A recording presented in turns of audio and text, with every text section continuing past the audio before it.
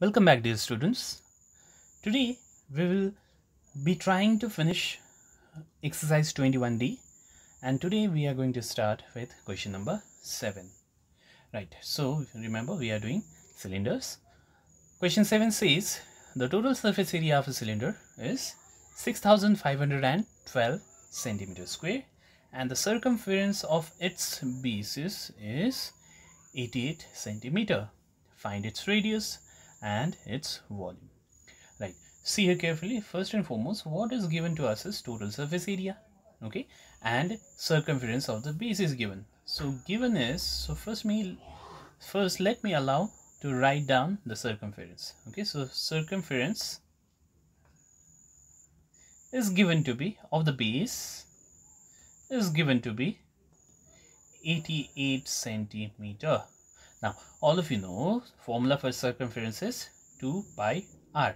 So 2 pi r is basically 88 here. Okay, now let's find the value of r from here. So we have 2 into pi is 22 by 7, r we don't know, so it is 88, right? So from here r is equal to 88, the 7 goes up, right, and in the denominator we will have 2 into 22, right? So if you do the cancellation, 2 ones are 2, 2 44s are 88, 22 into 1 is 22, 22 2s are 44. So when you multiply these two, your radius turns out to be exactly 2 into 7 is 14. Okay, so therefore first one is radius, isn't it? So radius turns out to be 14 and the unit that you are using here is centimeter. This is my first answer. Second, they are asking you to find the volume, but given is another thing that is given to us is total surface area, isn't it? So given is total surface area is 6512. Now formula for total surface area is 2 pi r into h plus r, right? So this is 6512. Okay, now look at this carefully. 2 pi r. What is 2 pi r?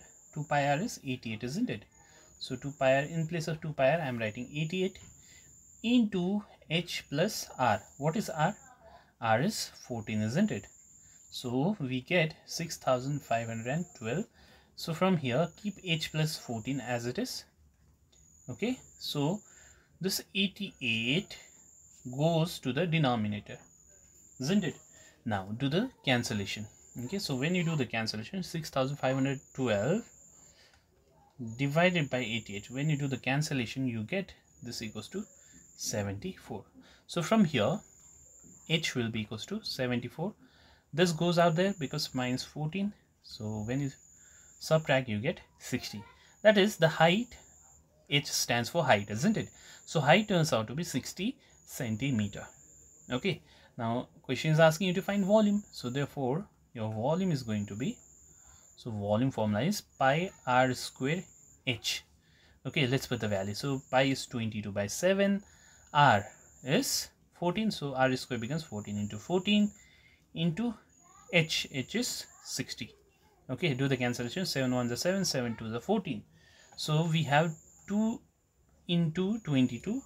Okay, 22 into 2 into 14 into 60. So when you multiply all of them you get 36,960. So since this is the volume, your unit is going to be centimeter cube. Okay, so you may pause the video and note down your first solution. Okay, so we'll take the next question. So next question says the sum of the radius and height of a cylinder is 37 centimeter.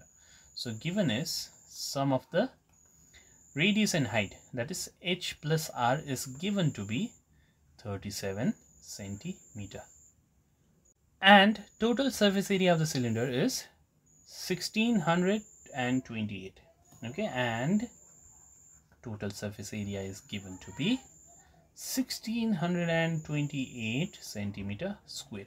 Now what is formula for total surface area? It is 2 pi r into h plus r, isn't it? So this is given to be 1628. Now h plus r is given to be 37. So we have 2 into, okay, so we have pi is 22 by 7, isn't it? Now we don't know the value of r, and we know what is the value of h plus r.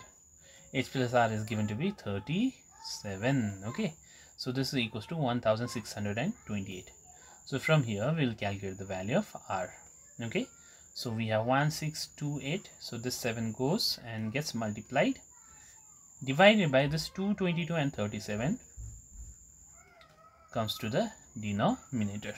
Okay, so do the cancellation out here. So 1628 into 7 divided by 2 divided by 22 divided by 37 gives you, see, after the cancellation, this entire thing will give you exactly 7. Okay, now, so therefore you got radius to be 7, isn't it? Now question is asking you to find the height and volume of the cylinder.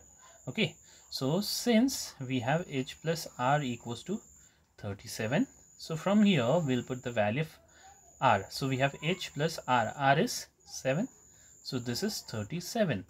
So from here bring this 7 out there, you get 37 minus 7. So 37 minus 7 is 30.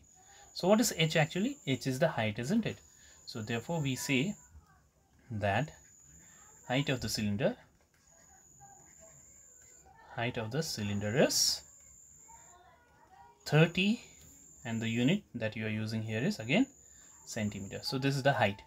Now next you need to find what is the volume. So therefore your volume will be, volume of the cylinder will be, formula is pi r square h. So all of you know pi is 22 by 7, r is square. What is the value of r? R is 7. So r square becomes 7 into 7 into h. H is 30 here. So 7 gets cancelled. Okay, so 22 into 7 into 30. So 22 into 7 into 30 will be equals to 4620. And since this is the volume, so that's why your unit is going to be centimeter cube, right? So pause the video and note down your solution. Let's move to next question. Now next question says cylindrical pillar has radius of 21 centimeter and height of 4 meter. Okay, so see here carefully. So given is, for the pillar, radius is given to be 21 centimeter and your height is given to be 4 meter. Okay, now you need to find curved surface area. First one is this one. Second part is cost of polishing 36 such cylindrical pillars at the rate of rupees 12 per meter square. Okay, so this says that you need to find your area in meter square. So that's why I need to convert this centimeter into meter. So for that, divide 21 by 100. You get 0.21 meter. Okay, so this is my radius. Now let's find what is the curved surface area. So number one, curved surface area. So formula is 2 pi r h.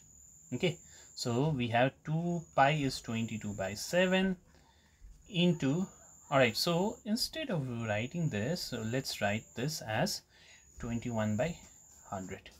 Okay, so that will be better. Okay, so 2 pi r is 21 by 100 into h is 4. Okay, so let's simplify this. So curved surface area turns out to be, this is 3 times. So when you simplify this, 2 into 22 into 3 into 4 divided by 100 will be exactly 5.28. Okay, so this will be 5.28 centimeter square. So this is the curved surface area. Remember, now you want to polish the cylindrical pillar.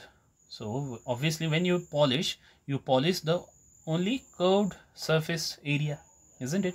You don't polish in the bottom and the top, isn't it? You just polish the curved part of the cylinder.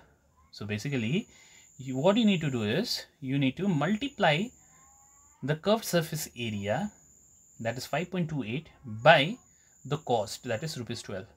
So that will give you cost of polishing one cylindrical pillar. Okay, because the curved surface area of one pillar is this much, isn't it? So number 2 we will find rate of polishing is given. So rate of polishing the pillar. So it is given to be rupees 12 per meter square. Okay, so therefore cost of polishing how many? 36, right? 36 such pillars will be equal to rupees. Now see, 12 is for 1 meter square, but for one cylinder we have area is 5.28, right?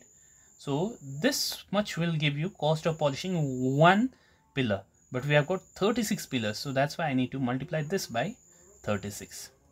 Okay, now let's quickly find this. So 12 into 5.28 into 36. So when you multiply this, your answer turns out to be rupees 2280.96. So this much money you need to pay for polishing 36 such pillars, right?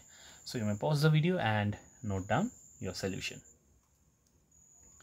Let's move to the last question for the day. So question says, if the radii of two cylinders are in the ratio 4:3 and their heights are in the ratio 5:6, find the ratio of their curved surfaces. Okay, so there are two cylinders, so let me call this as cylinder 1. Okay, so we have got cylinder 1 and we have got cylinder 2. Okay, now see, if I call the radius of this to be R1 and the radius of this to be R2, and if I call the height of cylinder 1 to be H1 and height of cylinder 2 to be H2, then what you can do is, see, R1 is to R2 is given to be 4:3. 4:3. So that's why I'll take this as 4x and I'll take this as 3x. Now take the ratio, you get 4:3. Okay, now the heights are in the ratio 5:6. So this time I will take 5y and this time I will take 6y. 5:6. Okay, so when you find the ratio of H1 and H2, you get 5:6. Now why am I not writing x? Because you have already used x here, so that's why I'm making use of y here. Okay, so I'm just doing the assumption. Okay, so let R1 equals to 4x, R2 equals to 3x, H1 equals to 5y, and H2 equals to 6y. Okay, now question is asking you to find the ratio of their curved surfaces, isn't it? So therefore ratio of their curved surface areas, okay, curved surface areas will be equals to, now curved surface area of the first cylinder will be 2 pi RH. This is a formula, but in place of R I'll write R1 and in place of H I'll write H1. Similarly for the second one, your curved surface area becomes 2 pi R2 H2. Now it's pretty clear that 2 and 2 gets cancelled. Similarly pi and pi also gets cancelled. Okay, now this is equals to R1. R1 is 4x into H1. H1 is 5y is to R2. R2 is 3x into H2. H2 is 6y. Again here if you see, x and x can be cancelled, y and y also can be cancelled. Okay, now here 4 and 6 can be cancelled, so 2 2s are 4, 2 3s are 6. Is there any other thing getting cancelled? No. So that's why, see, here we get 2 into 5 is 10 is 2, 3 into 3 is 9. So the ratio between their curved surface area turns out to be 10 is to 9 in this way. Okay, so with this we close our exercise 21D. Okay, and with this we finish our chapter on surface area, volume and capacity. One more exercise is left. You can try that exercise by yourself. Thank you very much.